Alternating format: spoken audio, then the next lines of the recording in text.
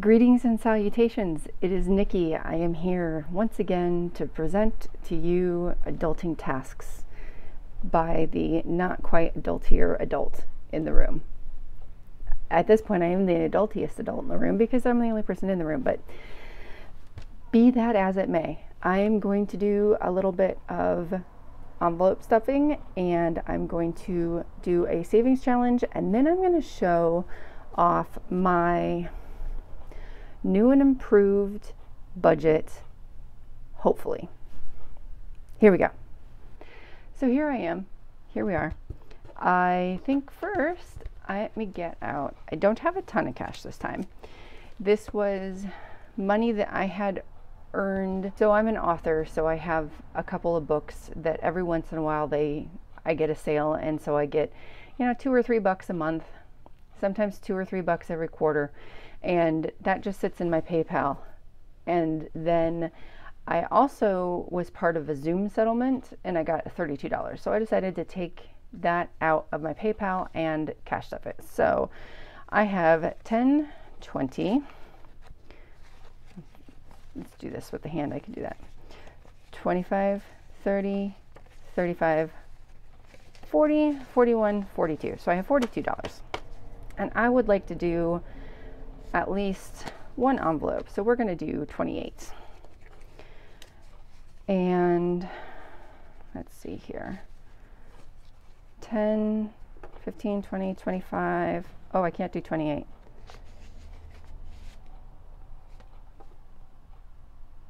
I can do 30 though. Let's do 30. We'll do that. So we've got 20, 30, 10, 20, 25, 30. And I will get this in this envelope. Now, I've mentioned before, these are origami envelopes that I started to fold. I only have 40 of them so far, so this might be a 40 envelope challenge and not a 100 envelope challenge. It depends if I go back to folding. But I thought this was a good way to use all the origami paper I have. And so, and I was drawing on the other ones little hearts when I filled it. And then let's see here, 26, 28. Okay, let's see if I can pick a really small one. $2. Okay, let's do $2 too. And that actually will work out perfect because the gratitude savings challenge that I want to do has a suggested worth of $5. So, two. I'm going to do the heart first. And then get this bad boy open. I kind of hoped to, at some point, fold more of these on screen. I need to get back in the swing of it before I can do that. And let's see here, we'll put it right before 3. Okay, so that's all of the envelope stuffing for right now. What I have here is this is a challenge that I made on impulse. I think one of my very first videos. It's a little messed up on the back. I have extra icons there, but basically, gratitude savings challenge. Each time you stuff an envelope or add cash to your piggy bank, write a note with what you are most grateful for at that moment and include it. So I am going to color in 2 icons. I'm going to get 2 slips of paper, and I am going to write 2 gratitudes. So I think first, I am grateful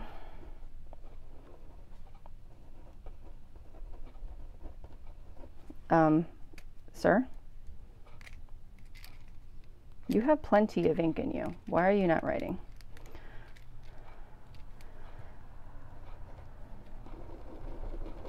Okay, well, first I'm grateful that I have a supply of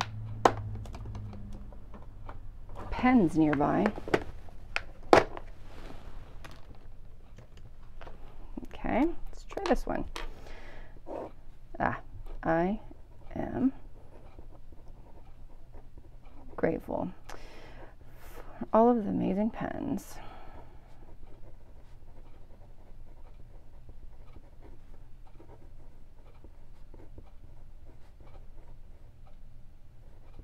I've received in subscription boxes.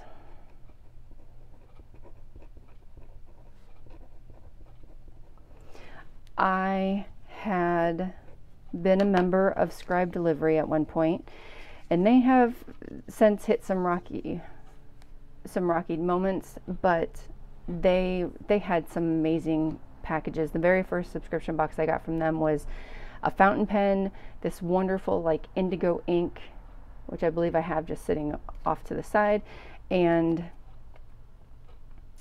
a Rhodia pad that had like the best writing.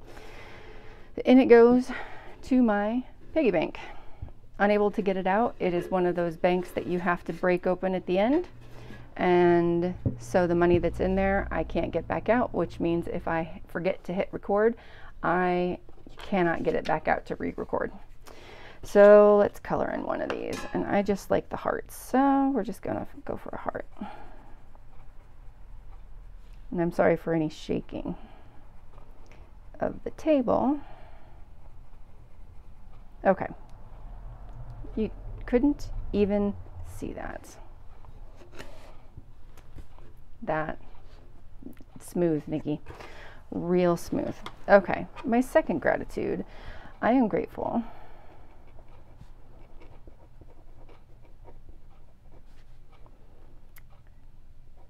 to have found a hobby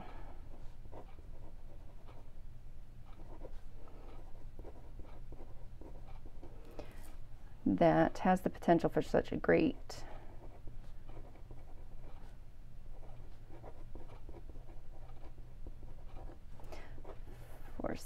community.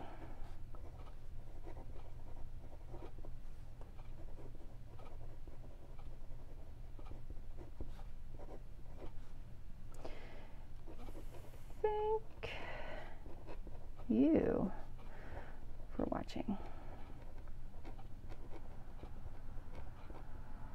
All right, so here we go, another $5, and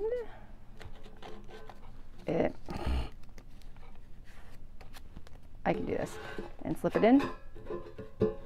There we go. Cap back on the pen, make sure I'm coloring in something that can be seen. Bam. So if you watched my first cash stuffing video, you'll know that each of these first 4 that I colored in was actually $100 because I had Christmas money that I had kept out for an emergency, and then I finally decided it was okay to stuff it. So I have $410 saved, which is already above my goal. I am not currently using the back of this to write adding gratitudes to the following boxes, but very good. Very, very good. Okay, next. Let me slide this off to the side. I was watching someone's channel. This is very, very poor form of me to not remember who I was watching, but I was watching someone who had spent time and got their budget written all up in a Word document. And I decided I was going to take the time and to do the same in Google Chrome. And what I have done is I have taken all of my income and rounded it down, and all of my bills and rounded them up. So they're fairly accurate to what they were. And I put them not only in the categories they apply to, so I've got income biweekly, and I've got fixed expenses monthly, variable expenses with whether they're week, month, or quarter, sinking funds, which are the long-term bills, and the debt I have. The potential for savings is here, and things I should add in my budget here: clothing, haircuts, eating out, and household. One of the things I think I was supposed to do is over here on debt, have my mortgage and my student loans and the car loans and hospital bills and this Discover payment, which is way down there. But they feel like I'm listing them as expenses for right now. You'll also see I have my little cheat list because I was getting so confused with fixed expenses versus variable expenses versus sinking funds. Now with the definitions right here, it is all in place. I am not going to forget. Page 1. Page 2, now I went to the Budget Moms freebies, and this was sort of a freebie that she had, and I redid it for myself so that I could have everything typed in here. And what I have is what the fixed expense is and how much is budgeted for it, and then how much I actually paid toward.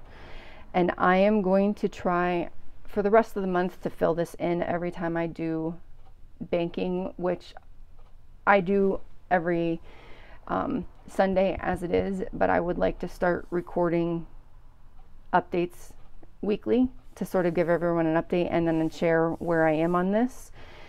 Currently, it's just set up for the entire month, although it doesn't say that anywhere, but I have it here. I've got extra lines for things that I think of later, and then I have a bunch of lines for savings. That's page 2. I intended to make this just a 2-page document, and it turned out to need to be 1 more page. This was another handout that the Budget Mom had, where the instructions in the Budget Crush workbook that she had was having a spending calendar and writing down where you spend money so you can see where your money's really going. And I kind of love that idea, to have it all on one sheet and be able to write in every week, or even more often than that, what I'm spending, where I'm spending it, so that I really get a better picture of where my money's really going. I actually, this week, in my previous video, I had, in the video titled, Where Has All the Money Gone? I wondered what happened to the money. I should have $900 a month that's available to save or whatever I need to do. I figured out where it went. I paid $200 for my youngest to be part of a summer program that we actually didn't get registered in time for, and they had already filled. That money is coming back to me. I am paying off my taxes because we had a surprise. We didn't adjust our taxes when we lost my son as a dependent. And so taxes were much more than we expected, and so I'm still paying that off, and that was a $400 payment. And then if anyone watched it, when I made the stuffing video where I set aside the money that my child had saved for an iPad, and I hadn't deposited it because I was going to see if I could use it for savings, I have that floating out in cash, not in the bank account.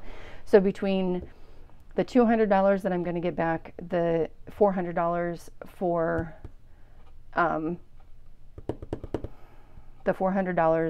taxes, and another $300 for the iPad and the case and the glass, there's my $900. That's where the money went. And I feel like if I'm writing it down here on this calendar, that I'm really going to have a better idea and not have to wonder and feel so incredibly helpless. So while this is just a rough draft, I don't like the way it came out. I would like to redo it in one of my programs, whether that's Canva gives me a little more control, but the tables are difficult to work with, or InDesign, which I have compliments of my workplace. But for right now, I've got 3 pages that work. So this is what I'm going to start working with. And this is what I would like to, what I'd like to get into is to get a schedule, because I need to stay accountable, and making videos is helping me. It's helping me stay accountable to myself, because I've made the channel and I have people following and watching. There is someone I watch, The Good Kind of Midlife Crisis. I'll link her in my description. Boy, I can't talk. I'll link her in my description. She's doing similar things. We have an insane amount in common, but essentially, she's also in her 40s. She's also trying to get, as she says, her poop in a group, which I love and is working its way into my vocabulary faster than I expected. And she does, budget updates, and then she does weigh-ins, like health updates every week. And it's like, okay, I need that kind of schedule. I need okay, I've walked this many miles this week, update, and I have done, this is what the budget's looking like every week. That'll give me a little more structure. I would like to get back to the daily doodles too. I had so much fun with those, and I love doodling. Drawing, not my strong suit. Doodling, right up my alley. So that's where I am. That's what I have. I feel really good about this. I feel insanely good about this stuff. And basically, I went to the Budget Moms, I think it was the Budget Crush workbook that she has in her freebies section, and I just adapted it. Like her page like this only had fixed, variable, sinking. No, it only had fixed, variable, debt, and save. And I really wanted to have my sinking funds listed on here, even though I may not touch this section every month or at all. I like having it. I like seeing all of the bills all at the same time. And holy cow, they all fit on one page. So, and then this will also give me a chance to decide, okay, clothing and haircuts and eating out, I can work them in somewhere based on what we're actually spending and knowing exactly how much I need to save or I have available for these kind of spending things. I need to get a savings goal. That's the other thing. I have a coffee account that I just set up for kicks and giggles because I had done this challenge and I wanted to have a place where I could put it for download, and then if anybody wanted to make a donation they could, but there is no obligation. It's priced at $0. But it kept pestering me for a goal, and I'm like, I don't know what my goal is. Let's say a $10,000 emergency fund. That's okay. So on one hand, shoot for the moon and you hit the stars, which is actually not technically correct. You shoot for the stars and you hit the moon, but whatever. We're gonna pretend that it makes more sense than that. On one hand, yes, set big outrageous goals and work towards them and see how much progress you can make. On the other hand, where I'm saving money, I don't even have a savings account. I'm saving it in a checking account that I use. Like what? Okay. So I need to figure out a different savings challenge or a goal, I guess. And maybe the goal is just, I don't know what the goal should be. Part of me wants it to be selfish, like a new camera. And another part of me wants it to be family oriented, like enough money to fix the bathroom, to redo the entire bathroom, right? Whether that's, $5,000 or $7,000 or $20,000. But I need to figure it out. I need to figure out what my goal really is so that I have something that's driving me. So I have a finish line to get to. And I suppose that is my homework. You know what? I tell everyone at work, if I don't write it down, it doesn't exist. Here is my homework for my next video. Set a goal.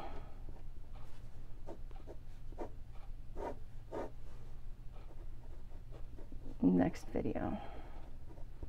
Okay. It's written down. It exists. Hold me to it. I don't have a schedule yet. That's not going to be my goal. I set a money goal. A savings goal. Set a savings goal, money goal, a financial goal. Okay. Edited slightly to be just set some kind of goal. that has to do with money for the next video update. Fingers crossed. I am going to tuck it in here. I'm actually going to update my list. I have done 2 and I have done 28. That's what we did, right? Colored pencil 28. Yep, 2 and 28. We'll stick that in here. We'll stick my goal in here, and that will remind me to get it done, and it is written down, and now it will happen. For now, that's all I have. I hope you are having a great day. If you're not having a great day, I hope you're having a good day, and if you're not having a good day, I hope tomorrow's better, and I will see you next time. Bye-bye.